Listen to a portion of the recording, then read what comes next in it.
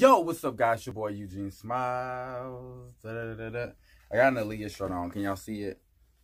Boom, boom. One of the one of the many Aaliyah shirts that I have. And guess what? I actually ordered the whole like box sets from Blackground, the Aaliyah and 1 in a Million box set. And I got 2 more shirts on the way, so I will be doing unboxing for those once I receive those, probably soon, pretty soon. So we're here. We've been waiting for the Aaliyah Red album. We have been waiting for it, and baby, we are finally here. If you have not checked out my revisiting of 1 in a Million, I'll put it up in the corner. You check that out. It's doing pretty well. I'm so glad you guys are enjoying my videos, my content. Y'all, thank you so much. I love doing YouTube videos. And I love revisiting albums. And I think I'm going to do this again. I think I'm going to continue to do this. Whose albums do you want me to revisit? You know, I'm probably going to have to revisit some Missy albums, some Kim albums. I don't know. Give me some albums that are at least 15 years old.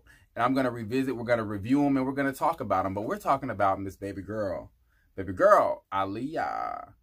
Aaliyah, the Red album. Bittersweet. Bittersweet. But before we get started, man, y'all like, share, subscribe. Make sure that you follow me, Eugene Smilez, on everything with the Z at the end. Yes, sir. Yes, ma'am. All of that. All of it. All of it. And I keep forgetting to mention this, but the Aaliyah Funko Pop giveaway is still going on. When I reach 2,500 subscribers, I think that's what I said, 2,500 subscribers, I will pick a winner to receive the Aaliyah Funko Pop. I bought 3. I have 3 to give away. So every 500 subscribers, we're gonna give one away. You have to make sure you're subscribed. You have to make sure that you're commenting on my videos, on my Aaliyah videos. It's fine. If you want to comment on other videos, that's good. But the Aaliyah videos are the ones that I'm gonna be definitely checking on. And yeah, subscribe, like, comment. Yeah, I think that's it. That's it. Whatever. Right. So let's go to what was going on in Aaliyah's life since 1 in a Million. So we can see the headspace that Aaliyah was in. So, 1 in a Million, the album, classic. You know, she had... You know, I didn't realize that there was like a 7-month, I think it was like a 7-month gap in between the last set of singles, which, you know, the one I Gave My Heart To and Hot Like Fire were released as a like dual single release, and 4-Page Letter. There was like a 7-month release. Does anybody know why that was, released? 7-month gap. Does anybody know why there was such a gap in between that? And that probably explains why they were released together. I don't know. If y'all know, comment below, DM me, let me know. We'll talk about it. But 1 in a Million is double platinum. Classic. She's changed the sound of radio. She's introduced us to Timbaland and Missy Elliott as producers and songwriters. It's lit. And it's so funny. There is a video somebody did talking about music before 1 in a Million and then music after 1 in a Million. I mean, even Mariah Carey's production had changed. Like, everybody's production had changed to that. And the thing is, a lot of these people weren't getting Missy and Timbaland to do their songs. They were getting other producers to emulate and copy Timbaland and Missy to have that sound. And Missy talked about it on a song called Beat Biters on The Real World. I mentioned this before. Go check it out. It was true. They was really copying. Like, Missy really needs to be saying, "These bitches is my son." She's the one that needs to be saying that. And Kim. So, in between that time, we also got Aaliyah performing for the Clintons. Yes, she performed at Christmas on Washington for President Clinton. She performed 2 songs. It was like a full song, and then she performed another song with some other people. It sounded amazing. I literally watch it every Christmas holidays multiple times. She sounded amazing. She looked amazing. Baby girl, we miss you. But Are You That Somebody? One of the biggest soundtrack songs of all time. one of the biggest songs of that year. Unfortunately, had the rules been different, which is so weird because charting rules were so different. Like you had to have a CD single out and all this stuff, and it had to be, the rules were different for you to be able to chart. Nowadays, bitches just chart by releasing an album. They release the album and their non-single can chart because it's getting streamed. It wasn't the same way back in the day. Are You That Somebody would have definitely been a #1 hit. The video is iconic. Her look is iconic. They dressing up as Aaliyah from Are You That Somebody every single year. And yeah, I think it was like 21 on the charts, but it was one of the biggest songs, one of her best songs, one of her most recognizable songs. And not only was it produced by Timbaland, but it was written by Static Major. Keep that in mind. We're going to revisit that later. Journey to the Past. I used to love Journey to the Past from the Anastasia soundtrack. It is such a beautiful song. It was so different to see Aaliyah sing a song. I don't know. I guess to me it was different. I mean, and she looked amazing in the video. The song ended up being nominated for an Oscar. And guess what? Aaliyah performed at the Oscars. She was the youngest artist to perform at the Oscars. I think she was like 17 at the time. She got a simple black dress off the rack at some store. I mean, the face is giving Oscars anyway. Baby girl is bomb. And she sung at the Oscars. The song didn't win, but she sung there. She made history. Then we get into Romeo Must Die. Aaliyah had always talked about wanting to get into acting. Romeo Must Die was it, and Romeo Must Die was a #1 movie. She did all of her stunts in the movie. Most artists are going to allow somebody else to do their stunts. She wanted to do all her stunts. Jet Li taught her some things. She wanted to do them. She did them. And not only was the song, the movie #1 on box office, the song was #1. The first song, the only song to go #1 strictly off airplay.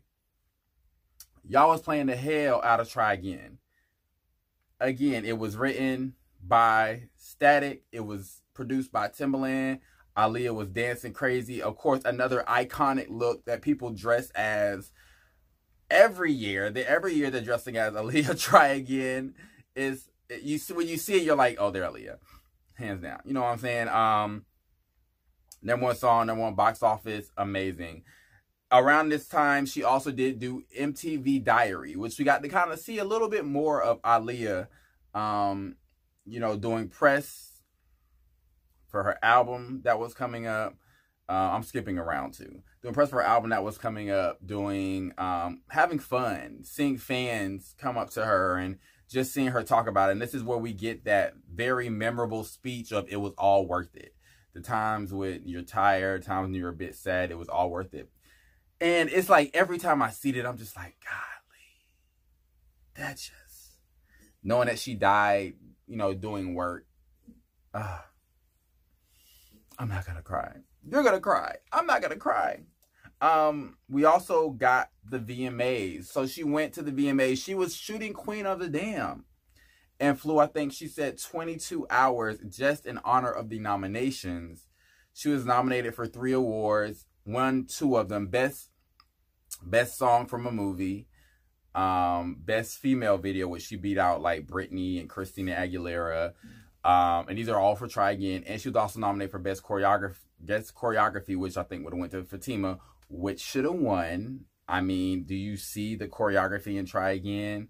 Y'all don't get it. Y'all, do you see that choreography in Try Again? How intricate that shit is? How nonstop it is? Sickening. It lost to NSYNC's Bye Bye Bye. That's what it lost to. Okay, I guess. She won 2 awards. Yeah, she wore that amazing yellow and black dress. I want to say it's a Cavalli dress. Don't quote me on that. I'm not a fashion guy, but I think that's what it was. So she won 2 awards. She was offered a movie role in Scary Movie. And, you know, just doing a little bit more research before I started the video, she was actually offered the role of Brenda, which is by the legendary Regina Hall. Aaliyah turned it down because basically she did not want to start off her acting career in that type of role, which made sense. If you're going to start off your acting career, do you want to be, you know, in a comedic role where you're not the main character and you're not going to probably really show your acting skills? You're going to kind of be slapstick. Or do you want to start off in a role where you're the main character and you're also doing the soundtrack? She executive produced the Romeo Must Die soundtrack also. So all those songs you hear, she's probably the reason they're on there. And it's so funny because I was re-listening to that, which is now on streaming services. A lot of those songs, even the Destiny's Child song, sound like it should have been an Aaliyah song. It sounded like Aaliyah maybe was possibly going to do the entire soundtrack, but she was like, you know what, I'm going to do a couple of songs and I'm going to get some of my friends to do a couple of songs. Even the way that Beyonce is singing is very, those low tones is very Aaliyah-ish. So, yeah. Queen of the Dam, again, she went back to filming Queen of the Dam, finished that. She was getting ready for The Matrix. She was filming a couple scenes for The Matrix. All of this was going on in between her album. And then she was also dating Dame Dash.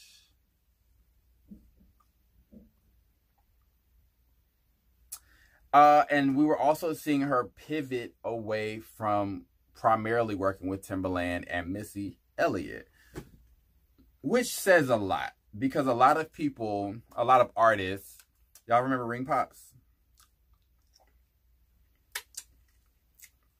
A lot of artists are scared to step out. And Aaliyah was never scared about her career. I'm pretty sure she was just like, you know, if I ever decide, you know, if I decide to flop, if I ever flopped, I'm just going to move on to something else. You know what I'm saying? She was already going to be the Hollywood it girl anyway. So for her to take the long ass breaks that she took in between albums, give us a couple songs in between, give us a couple soundtracks in between, and have hit soundtracks. Hits. She gave us hits. She took breaks and still gave us hits. Girls can't even take breaks for 6 months now. What? 6 months? Y'all doing a whole nother album. Do you not believe in your work? Do you not? Oh, and One in a Million was a top 10 album with the re-release. Top 10, 25 years later, available on SoundCloud and available on YouTube, but still people were listening to it on streaming. Top 10. Yeah, so we got to see Aaliyah grow. We got to see her step into the music career. I mean, the movie career that she wanted. We got to see her take a break and enjoy life. She was a young woman. She graduated high school. We got to see her take her time. She did a lot of promo for this album. She ended up going on Regis and Kelly. She ended up doing Jay Leno, which we got to see her last performance. Y'all, go watch that Jay Leno performance. Aaliyah looked like she was not, like she didn't want to be there. Like she was just not with it. Now we're going to talk about the One in a Million and Rock the Boat. We're going to talk about that. So let's get to this track listing. First of all, the first single was We Need a Resolution. I was having this conversation and one of my friends asked me, well, did you think that should have been the first single? And I said, you know, yes and no. See, y'all remember, look at that. We used to have CDs. We had CDs. I think this had the DVD in it. Yep, this had the DVD. Look at that. We used to look at pictures because we didn't have internet, y'all. Our internet was at an infant stage, so we couldn't really see internet like that. I saw y'all young kids are probably like, this nigga old as fuck. I ain't old ho. Yeah, like look at this. I want to show y'all something. And this is why y'all can never talk about our artists, because our artists did a lot more work than what y'all artists do. Y'all artists really don't be doing nothing and be flopping. Like y'all have the internet. Niggas listen to y'all shit and it just to see if they like it. They listen to it and it counts. We used to have to go to the store. You know, they used to have a little station where you can listen to CDs. That didn't count towards sales. You know, y'all stealing CDs didn't count towards sales. Pirating music didn't count towards sales. This is why artists nowadays can have a gold single in a week or a multi-platinum single. Like, there's so many multi-platinum singles, and I'd be like, I ain't never heard this song before. We ain't finna even talk about it.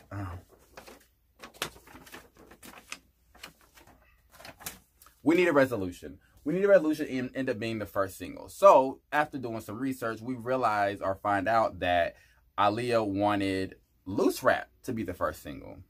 Loose Rap is the second song on the album. Loose Rap is my shit. Loose Rap is my shit. It's so smooth. It's so smooth. But We Need a Resolution was pushed to the front because basically Aaliyah's label, Barry, wanted all the Timbaland tracks to be pushed to the front. He wanted them, Aaliyah and Timbaland have been making hits since the 1 in a Million era, the 2 soundtrack hits.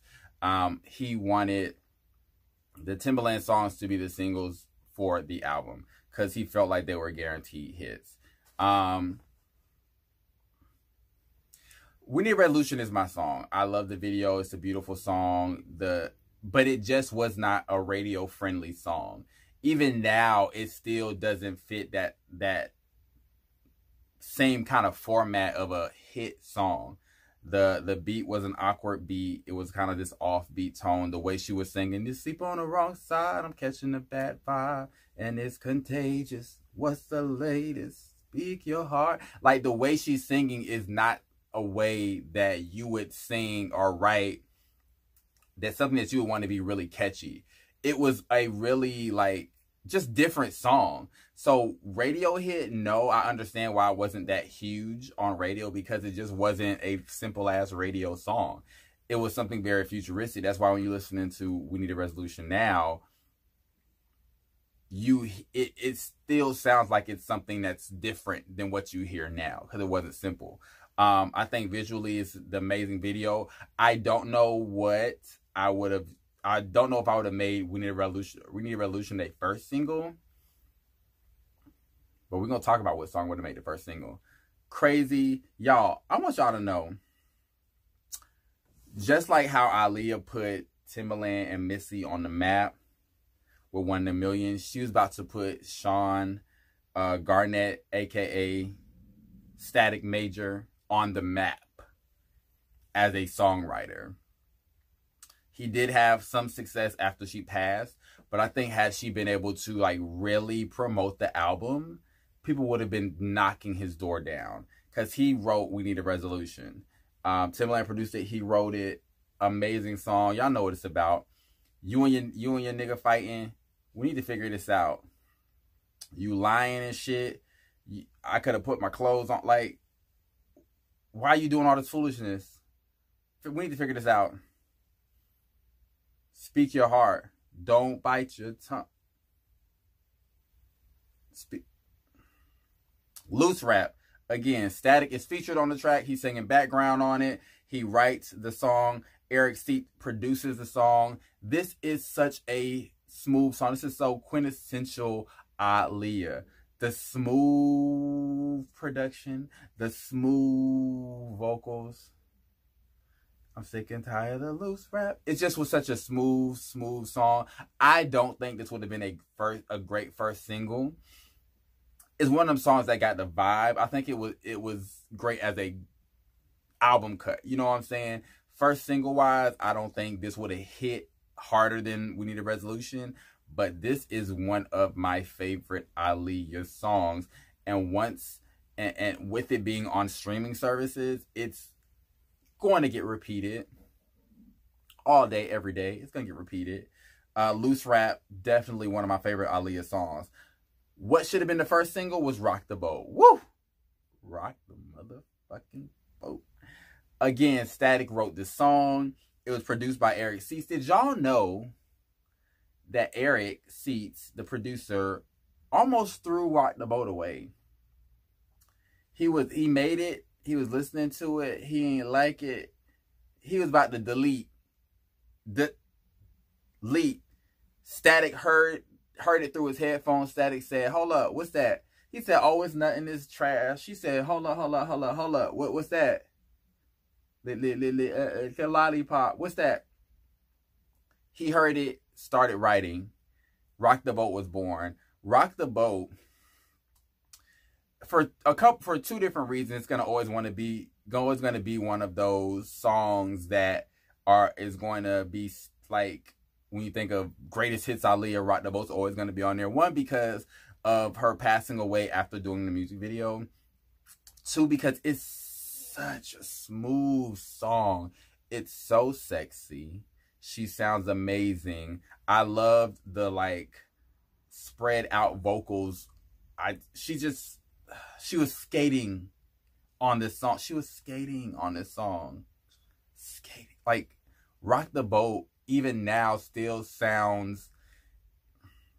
Let me tell y'all something about this album. This album is literally the blueprint for albums like Lemonade, like Beyonce's Lemonade. Beyonce really was trying out so many different genres, 4 or 5, 6. What's this, the 7th? That was like her 7th album or something. She was like, this album, I feel like Beyonce was listening to Aaliyah's album and was like, I want to do something like that. Because Aaliyah literally hits every single genre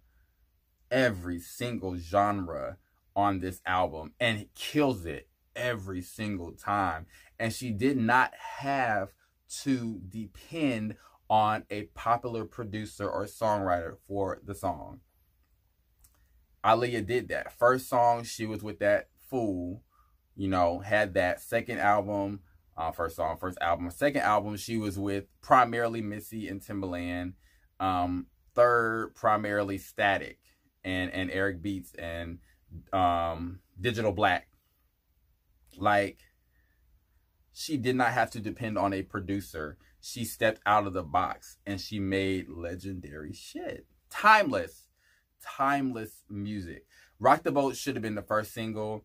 I felt like that would have been like a, oh shit, is this Aaliyah? Oh shit, this is like, I think it would have been that moment. I think it would have definitely been a top 10 single. I think it would have been amazing. Aaliyah was supposed to perform at the VMAs if she didn't pass away.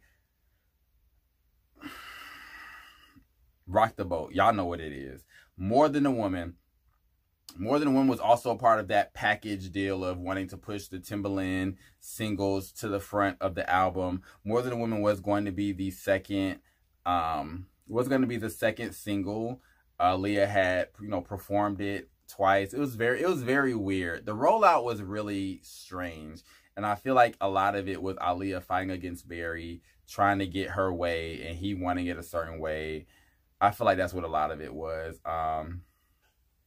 And, you know, Timbaland also wanted his songs to be singles, whatever. More Than a Woman, y'all know what it is. Iconic dance. That video is crazy. That Chanel drum suit is crazy. The song is amazing. Again, written by Static. Static was not playing on this album. Even the beat, just Timbaland is amazing. His beats ain't as good as they used to be. But y'all know the vibes. More Than a Woman. Never No More. So let's get to the songs that were not singles. Never No More really got to showcase her vocal growth. It really got to talk about abuse, which is strange, you know, what we're hearing now and all this. Because she said she wanted this album to be a reflection of her. Aaliyah had never wanted to be a songwriter. She literally wanted the songwriters to write their stories, to incorporate her story, to incorporate her thoughts, and then for her to sing, her to put her all into it. Never No More. It's just so beautiful. And you hear the horse in the beginning.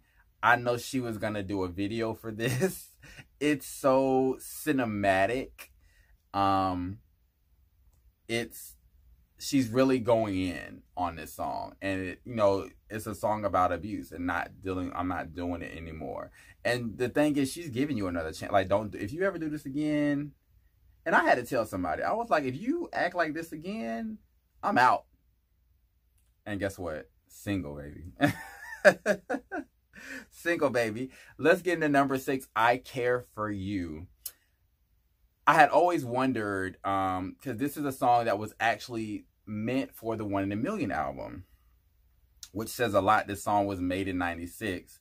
And I think I did ask Missy on Twitter if the song was recorded in those sessions or was it recorded with the Aaliyah sessions, and she said it was recorded in 96. Like, it was recorded back then, 96, and, you know, the album was already done, they mastered or whatever, so she ended up saving it to 2000, like 4 years, she ended up saving it for this album. Classic. Who do you know is recording a song 4 or 5 years before they release it, and it comes out and it's still a hit, and it still sounds updated? Who do you know is doing that? Aaliyah. She did that. I Care For You is one of those songs that we just get to see the vulnerability in her voice. Hey now, baby. It's just such a beautiful song. It's so classic. And hopefully with Aaliyah's music being released, we're able to start seeing her songs being performed on these singing shows, because I want to see somebody on The Voice or American Idol or somebody sing I Care For You, sing The One I Gave My Heart To. Like, I want to see y'all girls go at it. Like, let's go. Extra Smooth.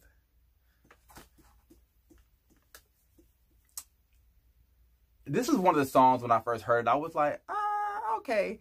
But then just getting into it later, again, written by Static, produced by Eric Seitz and Rapture. She's just talking to the guy, telling him how it's so, Aaliyah was really building a sound. And I feel like she didn't want the simple beats, you know, she didn't want the simple production. She wanted something that was going to be a little different, a little awkward, that she can work with. And I'm just sure that she would have probably had crazy dances for this. Extra Smooth is definitely one of those songs that you're like, I don't know how I feel about this at first. And then you find yourself singing it. Extra Smooth, you know the vibe. Read Between the Lines is, I know Read Between the Lines was going to be a single. It's one of those songs that you listen to now and knowing that Aaliyah can dance, and you're probably like, oh shit, she would have fucked this up. Read Between the Lines, it really takes us into that salsa realm, which I don't know if any of the black girls have done salsa yet. Aaliyah was going to really fuck this up, and I feel like Read Between the Lines would have been a single, and I feel like it would have really fucked up pop radio. You gotta read between the lines. Like, Fatima,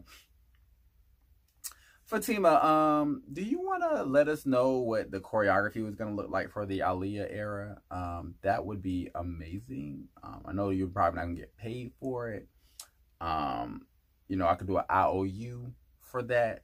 But I just feel like Read Between the Lines would have been that. So, like, that is my song. That's another song that's going to be on super repeat on the streaming services. Spotify, baby.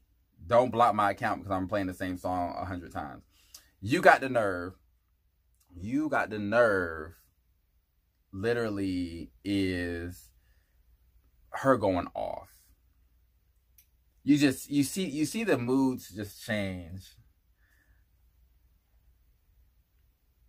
You see the moods change, and I'm wondering, I wish I was in the writer's room. I'm wondering what story Aaliyah told, what she identified with most. Like, I know y'all gonna be listening to the singles, but y'all need to definitely be listening to the album cuts and think about it. Because a lot of people are doing like Aaliyah revisiting videos and stuff, and it's a lot of these young kids, and they're just like, oh, 1 in a Million is okay. You weren't there. You weren't there in 96. Like, and listen to it, but don't comment. You weren't there. You weren't even born. Everything that you're listening to now, those beats came from that era, came from that music. So you can't sit and tell me that 1 in a Million is all right. Baby, shut up.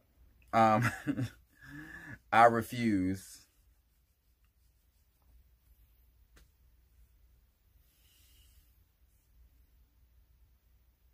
And I refuse to have one more sleepless. Cinematic. I feel like, you know what? I don't know if Aaliyah was thinking this, but she could have gave us a visual album. She could have gave us a mini movie with these songs, like the love songs. It's the I love you. It's the stop fucking with me. It's the, we need to figure this out.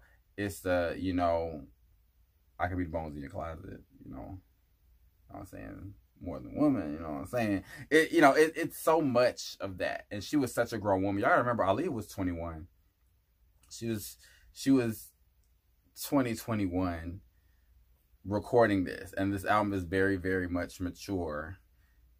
Y'all 20-something, 30-something year olds is making this. I ain't finna drag y'all faves. It's Whatever. So It's Whatever is very dear to my heart because that's one of the songs. That's the first song I listened to after I found out that Aaliyah died. That is the song when I seen it scrolling and everything, and I was just like waiting for the news, and I had put the CD in my CD player that I had in my headboard, and when she said just like when she said just, I immediately started crying. It's so smooth. Aaliyah's vocals were so silky. And one thing about her production, they knew what to do to not really overpower her and like to give her just enough. Just so she can ride. Like Aaliyah used to ride the F out of these beats. It's Whatever. Classic. Y'all, check it out. I Can Be. Again, and those last two songs were written by Static. And Benjamin Bush wrote You Got the Nerve. Static was not playing on this album.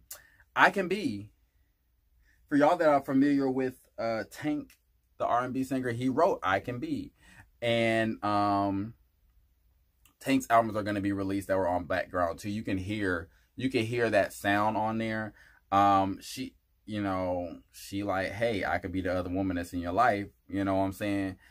I get it because, sometimes you see some people on social media and they with somebody, right? And you just like, ooh, baby, if you slip up, I might just be the reason that you cheat. You know what I'm saying?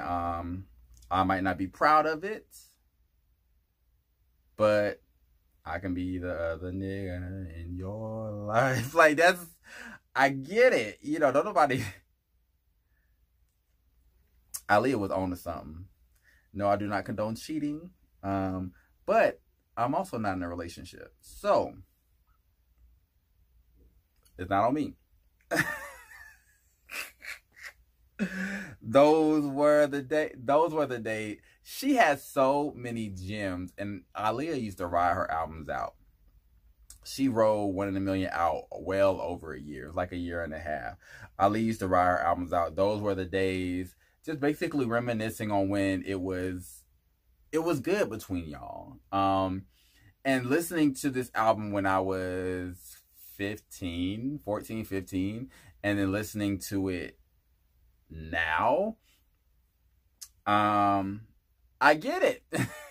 You meet somebody, y'all have an amazing time, and it doesn't work out, and then you're just like, reminiscing, but then they want to come back and you're like, oh no, we can reminisce, but no, we're done. Those were the days.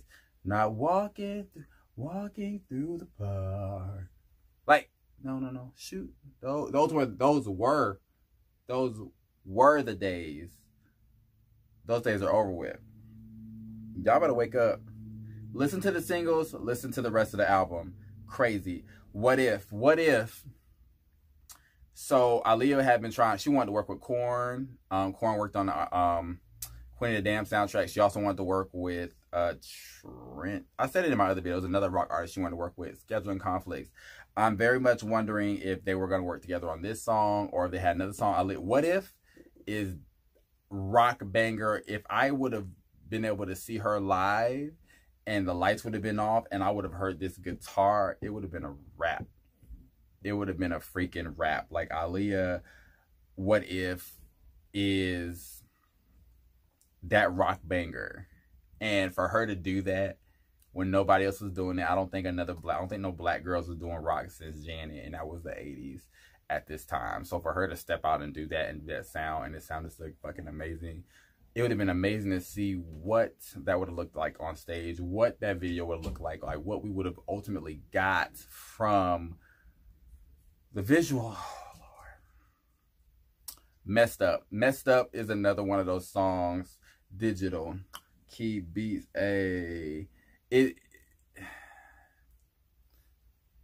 Like a lot of this album was made with visuals in mind, and we were unable to get the visuals and fully live in this album. This album would have sold way more.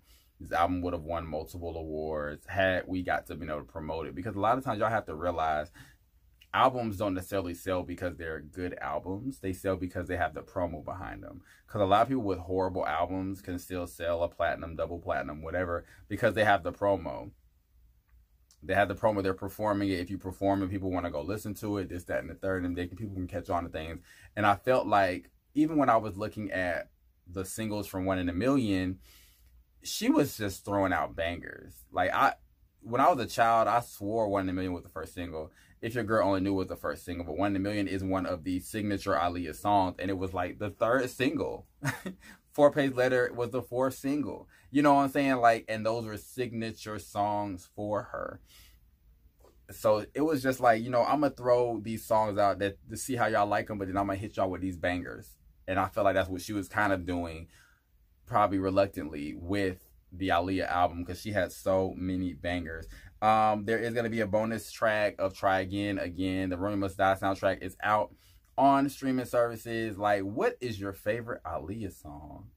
What do you think her singles, what do you think, shit, what is your favorite Aaliyah song? What songs do you think would have been singles? Like, I got the vinyl coming on the way. I ordered the vinyl for Aaliyah and 1 in a Million in the box set, so I will be doing videos for those. Make sure you guys like, share, subscribe, comment, so I can enter you into that Funko Pop. Tell your friends to comment. Send all of the Aaliyah gang, Aaliyah Angels, Aaliyah Navy. What are we calling ourselves? I don't know. Aaliyah fans, y'all come over here. What albums? I gotta start picking albums. I got so many things. I gotta start picking albums and revisiting albums. We gotta talk about it. We gotta talk about the effects of it. And Aaliyah, we gotta get this to number one. Number one. See y'all next time.